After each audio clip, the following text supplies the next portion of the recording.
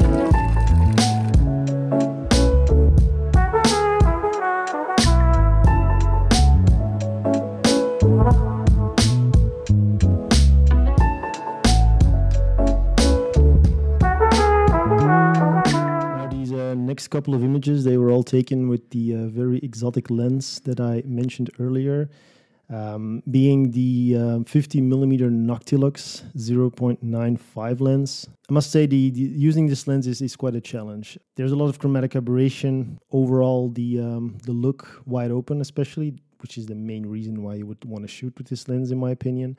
It's quite soft as well, so it gives this very dreamy look that it doesn't work always. I think it's a specialty lens. It's a specific look that you need to master, and if you understand under which lighting conditions this lens really shines, I think you can do some beautiful things with it. But as a walk-around lens, I think I would pass for it. It's quite heavy. It's quite large, especially on an M body. I only had a limited amount of time with it so far, so I only have a couple of results that I'm particularly happy with, but I'm definitely going to do some more in-depth testing in the future, hopefully. So stay tuned for that.